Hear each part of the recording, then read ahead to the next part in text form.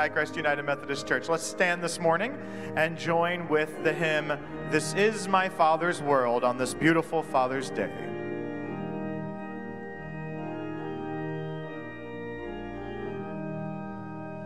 This is my Father's world, and to my listening ears all nature sings, and round me rings the music of the spheres.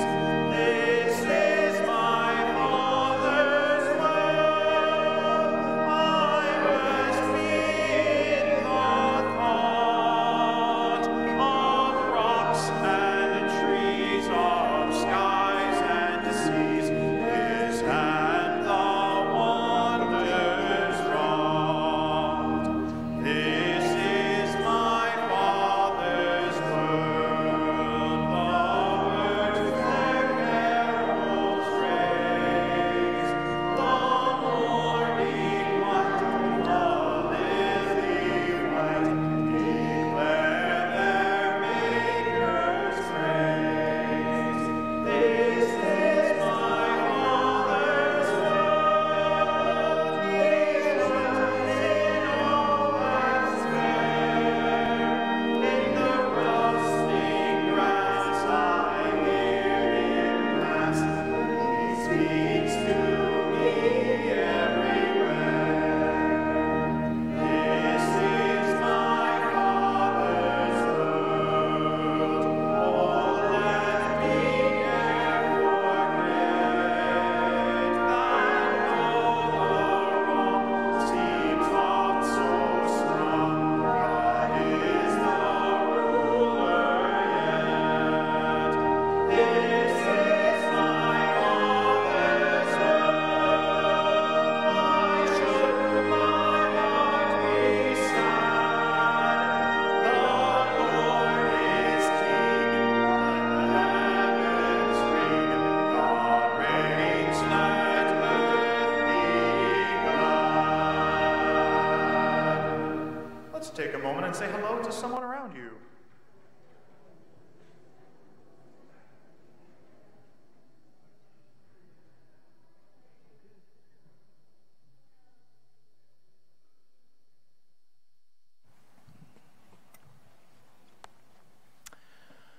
Well, good morning, Skycrest.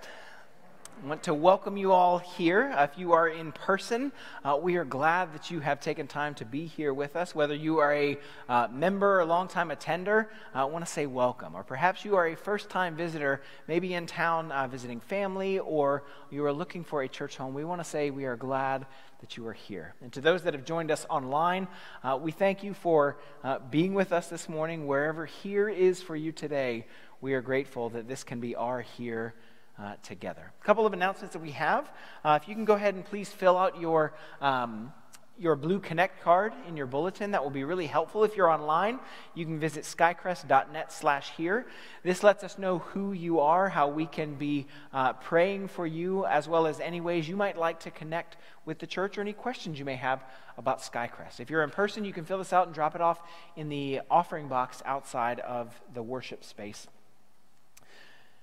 Also want to say a word about giving. Every time we gather, we remind ourselves that we have received so many gifts and blessings from God. Amen?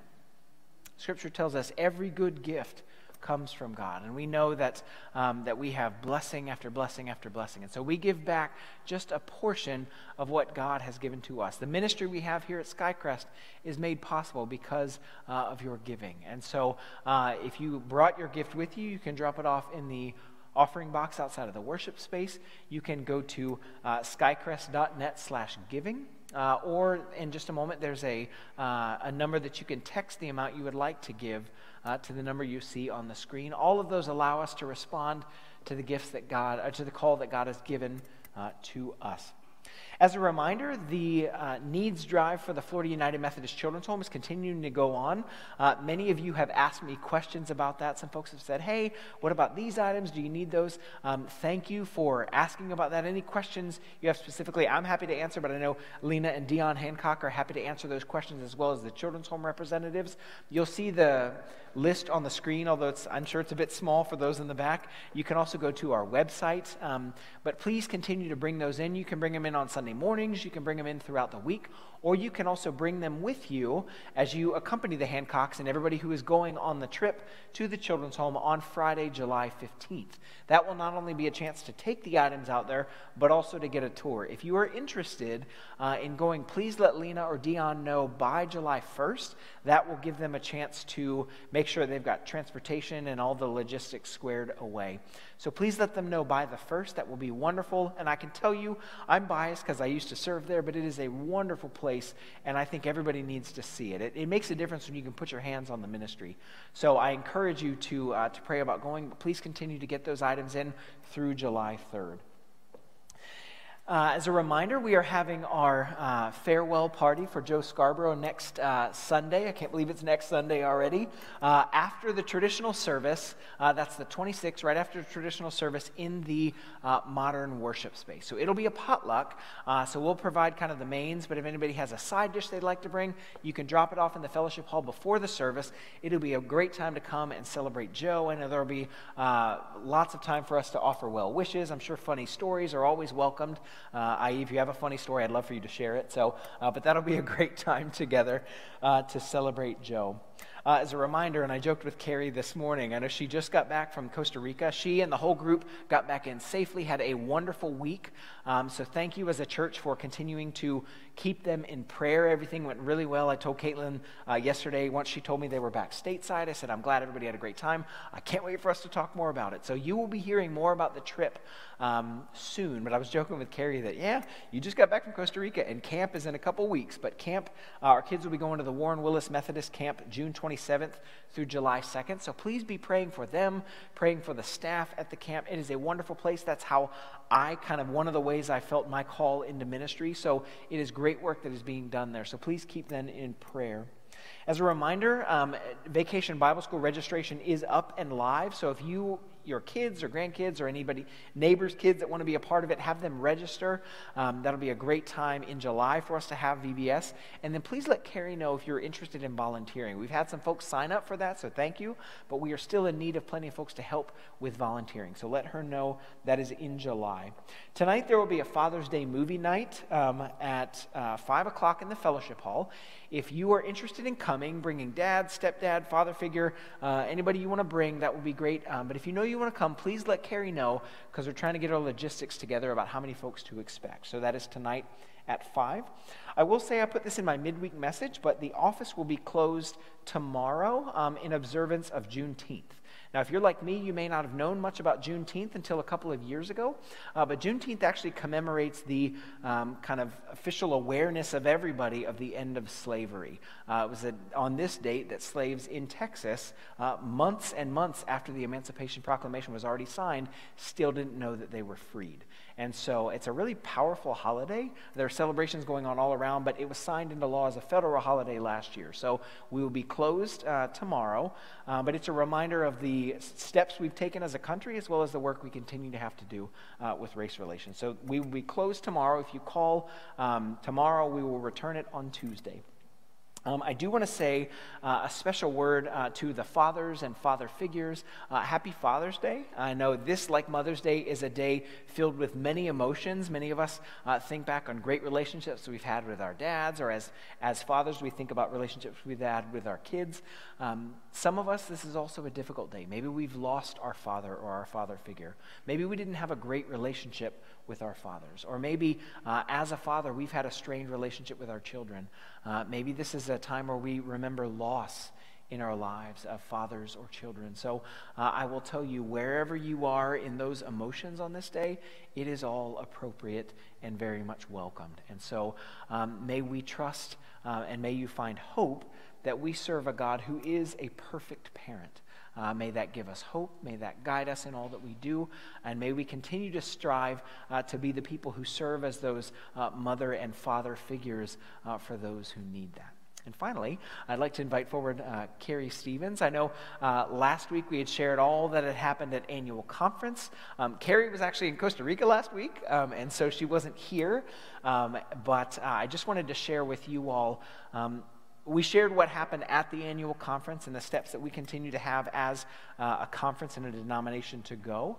But lost in all of that was the fact that Carrie, among all of her colleagues as well, met all the requirements with their respective boards, and all the steps along the way. Folks have been affirming them and celebrating them. And I mentioned to you that Carrie is not going anywhere. We are still very proud to have Carrie here serving at Skycrest. I've heard from so many people the way that your lives have been touched by Carrie.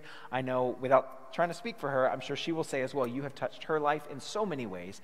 And so this is a chance to celebrate as well the work that God has done in her life and in this relationship together. And so many of you had been lifting up Carrie throughout her ordination or commissioning process as she was turning in paperwork. Here at Skycrest, we have clergy wear robe. I know the choir folks and directors wear robes as well. But this is something we do. We preside over various services, and historically, deacons have worn white and elders wear black. But here at Skycrest, we wear multiple things for multiple occasions. So Carrie has a white robe, but I wanted to share with you that actually we took up an offering and are proud to present you with this gift for you to be able to pick out a robe that you would like, a black robe, so that whatever the occasion is that you have that. But just want to let you know, and I know it's not just about this, but we want you to know how much you mean to us, how proud we are of you, how grateful we are that you've answered God's call, and just the many lives that you've touched in answering that call. So we're excited to see what God has in store for us as a community and for you in these next steps. So let's give it up for Carrie. Thank you, Carrie. It is always a good thing to celebrate the milestones in our lives. Amen? As a church, we need to be lifting those up. So Carrie, thank you. Church, thank you. Let us now go to God in prayer. Almighty God, we come to you today grateful that you are indeed a perfect parent. You have never left us nor forsaken us, and for that we are eternally grateful. Each of us is here despite all of the busyness going on in our lives. I'm sure we could have found many excuses to say, well, maybe I won't go this morning, and yet you brought us here to celebrate you. And so we thank you for being a good and faithful God. God, thank you for all of the blessings we celebrate in our lives. Thank you for our fathers and our father figures, for those that have been provided care to us, showed us what it means to be present in somebody's life. And God, we ask that in all that we do today, in our worship and our celebration of you and the goodness in our lives that you have been to us, may you be honored and uplifted. May this be an offering pleasing to you. We pray this in all things in the name of Jesus Christ our Lord. Amen. Friends, at this time, we'll have our Sky Kids moment on the screen. Good morning, everybody. Happy Sunday. Happy Father's Day to all of you out there who are dads, who are stepdads, who are father figures. Anybody who fits into that realm, grandfathers, anybody, happy Father's Day. I hope you feel so celebrated and appreciated today because you deserve it. It is so good to be in worship as always. My name is Carrie. I'm the Director of Children, Youth, and Family Ministry here at Skycrest. And I've got your kids moment. So kids, get those listening ears on. This part of the service is just for you. And I have to confess something to you all. I've done it again. I am not someone who is good at caring for plants.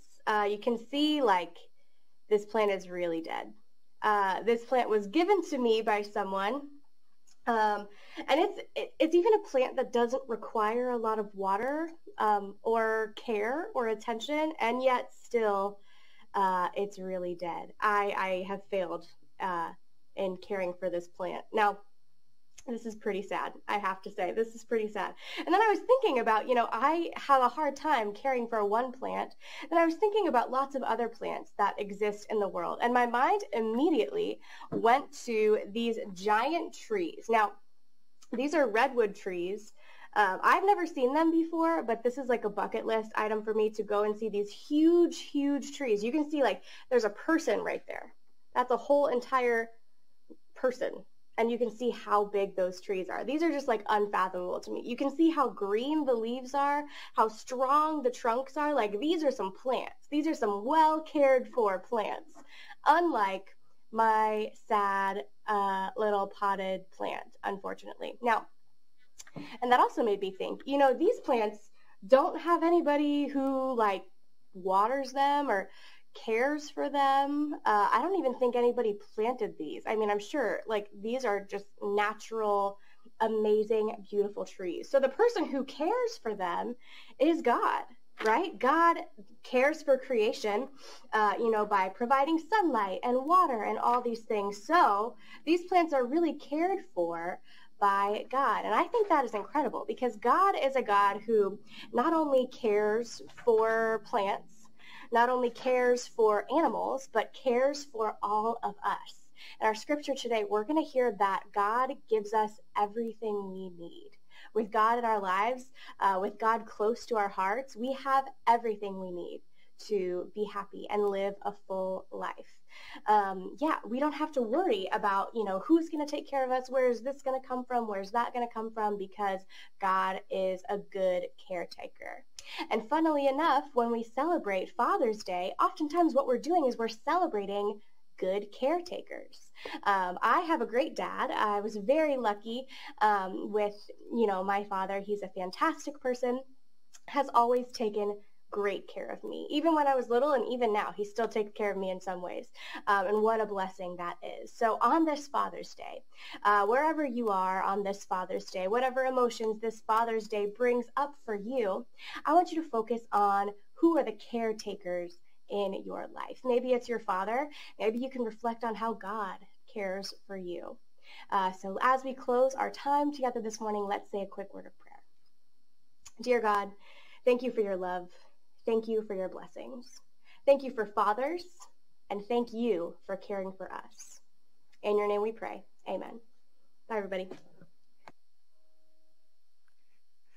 Let's continue worshiping with hymn 128, verses 1 through 3 of He Leadeth Me, O Blessed Thought. Would you stand?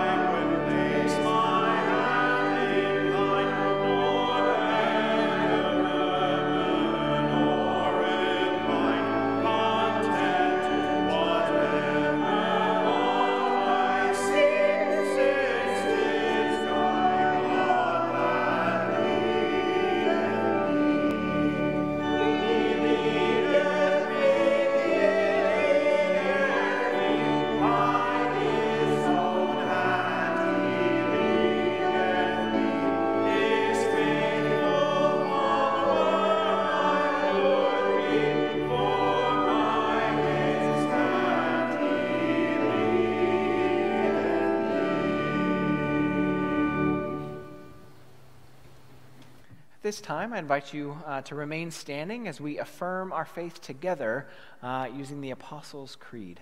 You find the words on the screen. They are also in the back of your hymnal. But let us unite now in this historic confession of the Christian faith. I believe in God the Father Almighty, maker of heaven and earth, and in Jesus Christ, his only Son, our Lord, who was conceived by the Holy Spirit, born of the Virgin Mary, suffered under Pontius Pilate, was crucified, dead, and buried. The third day he rose from the dead. He ascended into heaven and sitteth at the right hand of God the Father Almighty. From thence he shall come to judge the quick and the dead. I believe in the Holy Spirit, the Holy Catholic Church, the communion of saints, the forgiveness of sins, the resurrection of the body, and the life everlasting. Amen.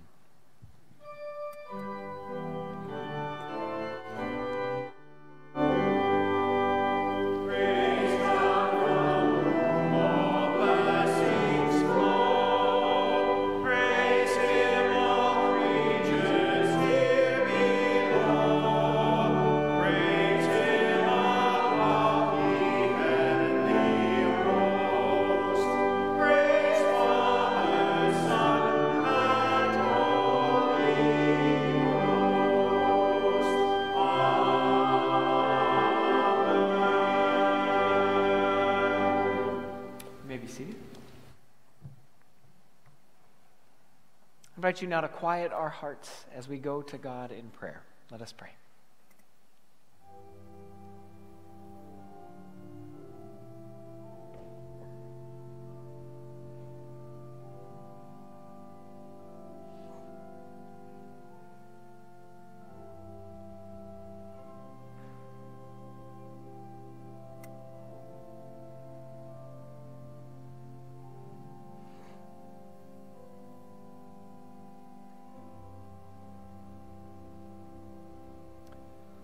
Almighty God, who is our good and perfect parent, we acknowledge today that for most of us, our hearts are full. For some of us, we have just returned from Costa Rica, and although tired and probably physically in need of getting back into our rhythm, we are full of joy and excitement at this past week down in Costa Rica. We are rejuvenated by being a part of what you're doing in that special place. We are excited to reaffirm our commitment to you and to Skycrest here in Clearwater. And for others of us, our hearts are filled with gratitude and joy. Perhaps we celebrate those fathers in our lives, those father figures, those men who have been examples of faithfulness to us. We realize that we serve a perfect parent in you, O God. And it's to you that we look for examples and guidance, and yet we are grateful for those earthly examples here on earth. Now, for some of us, our hearts are filled with anxiety. We've been walking with loved ones through their sickness. We've nursing loved ones to health. We have been concerned for our friends and our family who may be in the hospital, whose health may be declining. God, for some of us, our hearts are breaking. Perhaps this Father's Day is not a happy occasion, but a time in which we mourn perhaps a relationship that we didn't have with our fathers, or maybe we like for it to have been different. Or maybe this is the first Father's Day without our father. Or as fathers, maybe we are grieving the loss of our children. God, for many of us, our hearts are full of uncertainty because we're not sure where to go next or what lies in front of us. We fear about financial worries or relationships in our lives that may be in a rocky place. God, for this, and as well as those prayer requests that are known only to you, that we've not shared with anybody but you. God, we are grateful that you hear us. We do ask that you continue to fill us with hope. Hope that you will not leave us nor forsake us, as Scripture tells us. Hope that you will provide for us even when we can't see a way forward. Hope that you will nourish and strengthen us. Hope that you will sustain us as we go on our way. God, we know as we look back over our lives that one thing is certain, and that is that you have never left us. So may that fill us with resolve moving forward, that each step we take, that we are closer to being the people you have called us to be. As your church, God, raise us up, that we may be lights to those around us, and sometimes even those amongst our ranks here at the church, that we may be able to remind one another that they are not walking this journey alone, that whatever they face, it's not too big for God. Thank you for loving us. Thank you for caring for us. Thank you for creating us, and thank you for sustaining us. We pray this in all things in the mighty name of Jesus Christ, our Lord, your Son, who taught us to pray his prayer, which we say together now. Our Father, who art in heaven, hallowed be thy name. Thy kingdom come, thy will be done, on earth as it is in heaven. Give us this day our daily bread, and forgive us our trespasses, as we forgive those who trespass against us. And lead us not into temptation, but deliver us from evil. For thine is the kingdom, and the power, and the glory forever. Amen.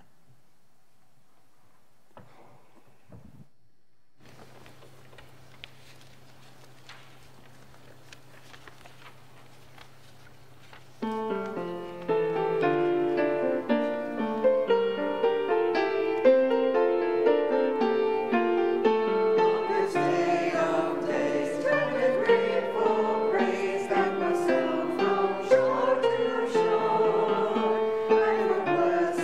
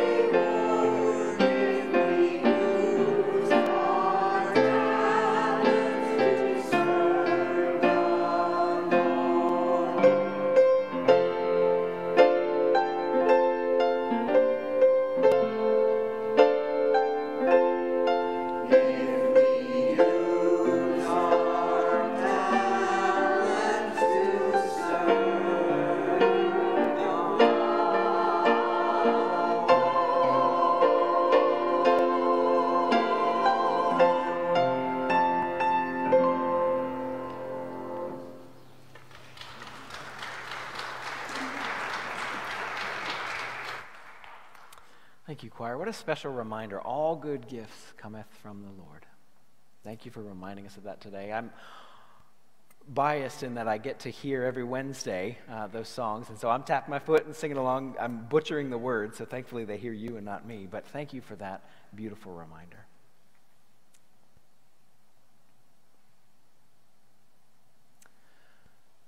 Over the course of my life, I have been given many names that I answer to. Pastor, husband, Ryan, which my kids have started calling me, which is kind of weird, son, brother, and perhaps some other names that might be left out of this sermon today. But I'll tell you, on July 11th, 2016, I donned a new one, and that was Dad. And then on June 27th, 2018, and again on July 1st, can't believe it was July 1st of 2021, that name was reinforced again and again. Owen Franklin, Meredith Ann, and Claire Elizabeth flipped my world upside down. And with that title, everything I thought I knew about life had changed. The way I feel about myself, the way I think about others, certainly the way I view the world has all changed. And logistically, the way I think about things like sleep and patience and survival mode has also changed as well. Since their births, I've thought a lot about a concept that many of you also ponder as well. You don't know what you don't know. As a staff, Joe, I have to laugh because we talked about this as a staff as well as I was transitioning in this role as pastor. This is a truth for all of us, right? Because friends, if we're honest with ourselves, life is not much more than learning as we go. Amen? Whoever said there's a manual for it, well, they're true in that there's 1 billion of them on sale at Amazon. But all of us are just learning as we go. We really don't know what we don't know. And I'll tell you, these almost 6 years have been a whirlwind for Kristen and I, filled with feelings of both elation and desperation. And throughout this time, we continue to come to terms with one very important fact. We had no idea back then what we know now. We had no clue how much love we could feel for another human being. We thought we had an idea when we got married, but then it looked different. We had no idea how frustrating communicating with children can be. Especially when you break the rule that you never reason with a toddler. I do it every time, and I lose every time. We couldn't comprehend how much fear accompanies the introduction of a child into the world. Or for those that may not be biological parents, but who have cared for children or grandchildren, or maybe have been a nursery worker or have worked at Sky Kids. You have no idea how much fear accompanies being responsible for somebody else. We had no idea at that time the amount of pride and awe that we could feel after looking at our little ones. For us, now this was our journey, more than any other experience, this journey has shown me the contradictory nature of life. Because friends, we all know life can be both joyful and difficult. It can be exciting and terrifying. And every emotion in between. And that's before we even get to the dreaded middle school years, which everyone tells us are coming rapidly. My time as a parent has prepared me to expect the full breadth of the human experience, the highs and the lows, the everything in between. Those three have been our joy. They have been our responsibility. And we get to walk through life with them. And this is true for both biological parents as well as step parents, or those who simply get to be father or mother figures, grandparents in somebody else's life. Really, even beyond being around children, I think if you've spent any significant amount of time in life at all, you know the truth that life is all over the place. It's almost like, I don't know if we have any tennis fans here, but it's almost like being a spectator at a tennis match. This thing goes on, and then this thing happens, and then we're watching back and forth. And just when we think we've seen it all, the crowd oohs and ahs because something different happens. And what complicates is that each of us experiences something different. So we've all seen that life is up and down and left and right and everywhere in between. So you may be asking, what am I supposed to make of this life when its experiences are as varied as the amount of atoms that make up our creation? Well, friends, perhaps more than any other document or writing that I know of, today's scripture encapsulates the many facets of life. The 23rd Psalm is one of the most well-loved passages in Scripture, and it chronicles the changing perspective of a very odd character, a sheep. The sheep in our Scripture walks through many different experiences and takes us on a journey with them. From thanksgiving to desperation to hope, this 6-verse chapter perfectly articulates the human experience for us. So friends, for the next 3 weeks, we are going to be journeying with the psalmist through this chapter in a series we are calling The Lord is My Shepherd. Each week we're going to walk through a different section of the scripture, exploring more of the fullness of God's presence with us throughout life. So with that, I invite you to pray with me.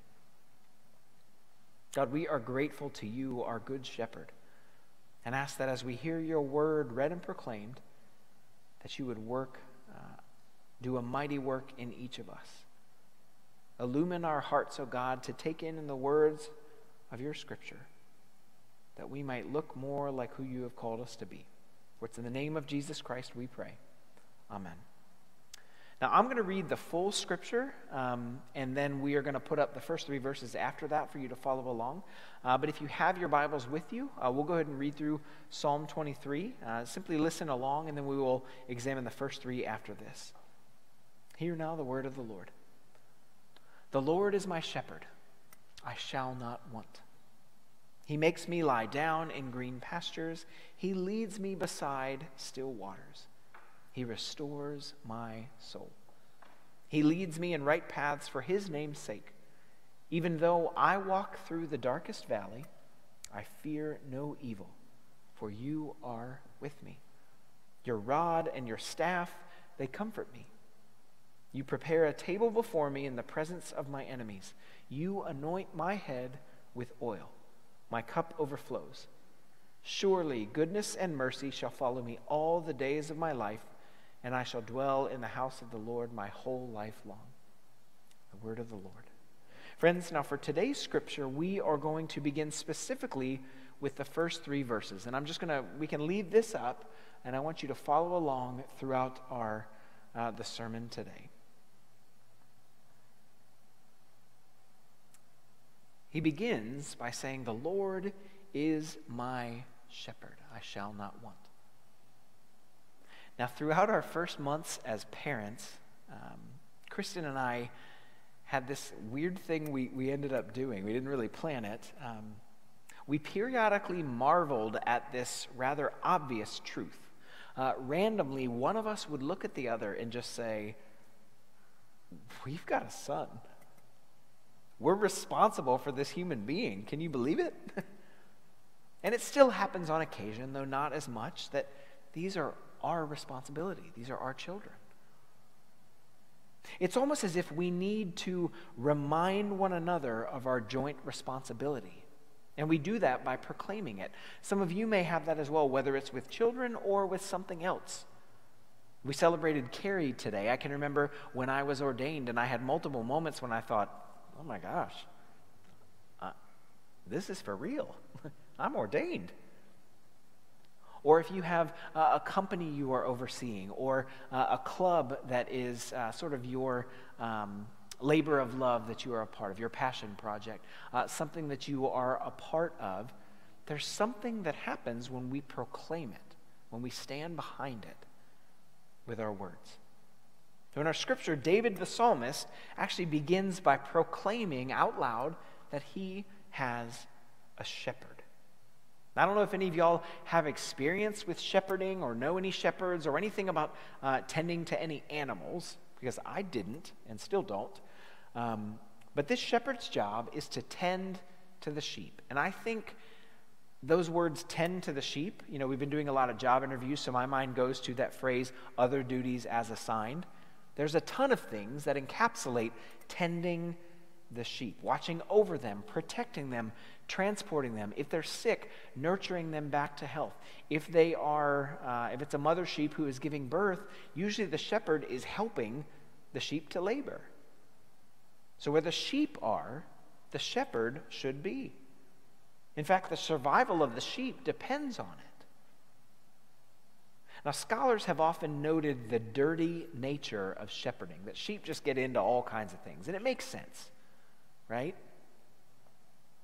And if the shepherd is with the sheep, it stands to reason that the shepherd is going to get pretty dirty as well. All of the grime they've accumulated, all of the stuff they get into, you can use your imagination, all of the wandering that they do, the shepherd is going to be close to them, picking them up sometimes, walking with them, staying among them. In fact, a commentator once wrote, I think this is brilliant, they wrote that a good shepherd will begin to pick up the scent of the sheep. A good shepherd will begin to pick up the scent in the sheep. And that is both beautiful and gross.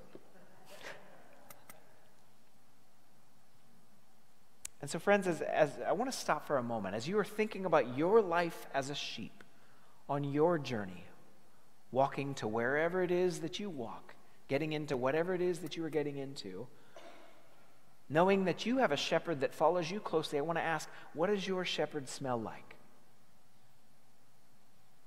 What does your shepherd smell like as a result of the places where you go, the activities in which you are involved, the things that you are doing? Perhaps some of us might be listening this morning and thinking, I might need to change my smell. I might need to alter the things that I'm doing or the things that I'm involved in because I don't like the aroma that it's bringing. I want my shepherd to have a different kind of smell. So that's just something to think about as we put ourselves in the perspective of the sheep. So not only does David say he has a shepherd, but he says his shepherd is the Lord, the one who created everything, including the sheep. So as he said, the sheep has nothing to fear. The sheep will forever have someone whose sole job it is to look after them. So before we go any further in this whole series, David wants us to know that we have a shepherd. Are you with me? Okay, we have a shepherd. Next verse is, he makes me lie down in green pastures. If you were to think, why might a sheep go to a pasture? Anybody care to venture a guess? Why might a sheep go to a pasture? To eat? Yeah, that's the main reason, right? That's the main course. They go to eat. But not just that, they also go to rest. They go to take time, because sheep, I imagine, are being shuttled from one place to another, and you've got that staff, which we'll talk a little bit later in the series, kind of telling them to go this way or that way, and so they've got a lot of movement. Do you notice David said he makes me lie down? Is there anybody in here who just needs to lie down and be still? Maybe physically, but for many of us, it's also metaphorical. Some of us have a hard time sitting in what we have. But as the sheep goes to eat, the shepherd makes it lie down, be present with the provision. See, friends, that is the main reason the sheep goes to the pastures, is to eat. We know the power of food. It fills our body with the energy it needs. If we've ever been without food for a long time, it restores us back to ourselves. I think about that Snickers commercial a few years ago. You may have remembered that, where you see a very well-known person and they start talking, but the voice coming out doesn't sound like them. And I'm probably going to butcher it, but essentially it says you're not yourself when you're hungry. Or you may have heard the term being hangry, hungry and angry as a result. I've been there many times. When you're in that state, you're not really able to concentrate on the things around you because your basic needs are not being met. And so when we are fed, when we are filled with what we need, we are able to put proper things in their proper places. And now with my little ones, I've seen what it looks like when my sheep have had a good feeding. If you've ever been around infants, many of you will know when they've had a good feeding, whether it's nursing or a bottle, because the eyes start to blink really slowly. The arms will start to relax back. There were a couple times we would hold Owen up like this because he was out. And that communicated to us he was so filled with what he needed that his body could only be present with it. He couldn't do anything else. John Wesley defined green pastures as being the place, quote, where there is both delight and plenty of provision. So taking that image of an infant who has had a full belly, I want to challenge you all that that is the look we should have when feasting upon all that God provides for us. So overwhelmed with it that we can do nothing but sit in that provision. Take it in. Our body oftentimes has to adjust. So Skycrest, I want to ask you to think about, where have you been provided for by God? Where are those green pastures in your life where you are poured back into, given what you need? Because friends, the shepherd is always aware of the sheep's need, even before the sheep can express it. So the Lord is my shepherd. He makes me lie down in green pastures. The next one, he leads me beside quiet waters or still waters. There's a book that I've got on my shelf, although I have not read it yet. The book is called Blue Mind, and the entire premise behind it is that there are studies that measure the physiological changes that happen to a person when they are on or around or above or near or under water. There are measurable positive effects that water has on our lives. And I think most of us would attest to that, right? Especially here in Clearwater, where we don't have to go more than 20 or so minutes. And there's something about the rhythm of the waves crashing in. Even if you're not a beach person, there's something alluring about the water. Dipping your toes in it. Being near that. Marveling at the vastness of creation. You see, in water, the sheep is given the refreshment that it needs. We all know the effect that cool water has on a hot day, amen? We've had plenty of those. We are rejuvenated in the water. Now, of course, water is also a time for the sheep to allow all of the dirt and the grime and the dust that they accumulate from all of their journey to wash away from them. That's where the shepherd cleans the sheep with the water. It's a reminder that there is more underneath the filth that we accumulate. All that we're involved in our lives does not define who we are.